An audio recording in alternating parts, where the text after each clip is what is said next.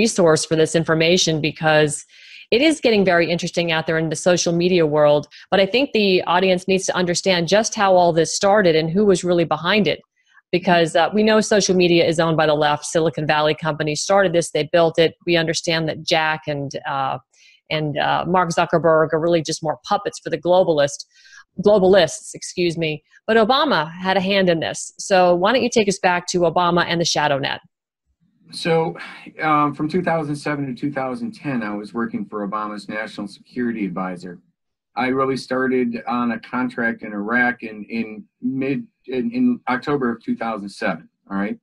So I spent a year over there. I communicated daily with Jim Jones, General Jones's son. He was the president of the company, and we helped build this capability. When the contract ended, we lost the contract in a rebid. I went back to Tampa and continued the work. That was like January 2009. So right as Obama's going into office, and as General Jones is taking position as his national security advisor, I'm moving with Dynology to a contract in Tampa, basically expanding on the what we call the shadow net. That was a commercial for it. That was the commercial, like on the marketing slick and such. Right. That was the commercial name for the technology you guys were using. Or anything. No code names here. The shadow net was the commercial aspect of it, because we kept the intellectual property rights for it and made it commercially available. And in fact, I discussed with General Jones's son the different capability, different potential. You know, it was incredibly a powerful tool. It helped bring the Sunni and it helped keep the Sunni and Shia together to work with us against AQI during what was called the Sahawa, the awakening. Right. So AQI being Al Qaeda. Al Qaeda in Iraq. Yeah. Sorry for the acronyms. No worries. He would have killed me if I used acronyms. So Al Qaeda in Iraq.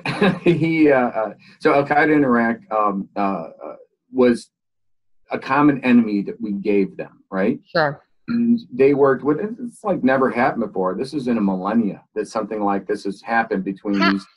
How did you do it, though, Patrick? I mean, how do you get the Sunni and the Shia, which have been at war for thousands of years, how did you get them to work together to fight Al Qaeda? Because that was very revolutionary at the time. We give them a common enemy. Right. Al Qaeda in Iraq, AQI, was killing Americans. They were killing Sunnis and they were killing Shias. So we helped maintain. That was actually the Sahawa, the awakening, actually was started with by the Army a little bit before we got there, and we helped and for sure the Force Psychological Operations Group, who we supported there, helped maintain that, helped build that, and then we continued it on to the point where really a lot of people say that we had a very big impact on reducing the fighting and violence in Iraq enough for Obama to be able to pull out in 2009. Our small team. But what was this? Were you dropping pamphlets in the air? Were you tweeting at them? What was the actual mechanism that you were using in order to get into their heads and psychologically influence them to believe they were fighting a common enemy? So this is late 2007. The iPhone had just been released, right? So social media was just becoming a thing. In fact, Facebook and Twitter, I don't know if it's but Facebook wasn't even allowed. It was banned on DoD networks.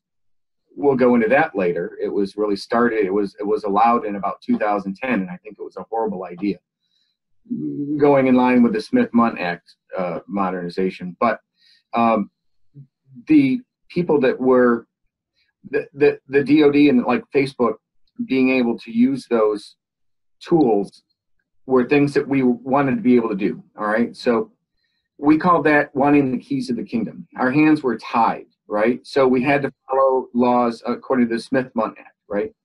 And our hands were always tied, but we did a good job. We had a huge influence and a huge impact. But in that video, I think I hope you were able to see of our team in Iraq. It was I named it the Keys of the Kingdom, and in that you'll see that it was like a joke with us. You know, we were constantly struggling. Anything that we do, any creative idea. I can't even say what these ideas that myself and my team came up with, but they were really good, right? But you want to use these and you can't, or you have to go through 2 or 3 attorneys to be able to get permission to be able to do it. Well, we just wanted the freedom to be able to have the keys of the kingdom, to be able to really make that impact.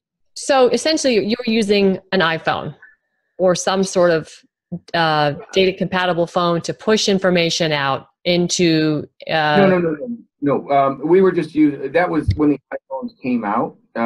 We were using, very careful when I say this, right? So there are covert and there are overt. You've got Voice of America, right, which is an overt propaganda of America, and you have other that would be covert means of psychological warfare.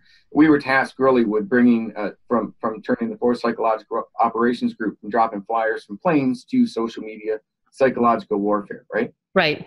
I can't go into anything specific about that, and actually I'll kind of like shift from there to the commercial, right?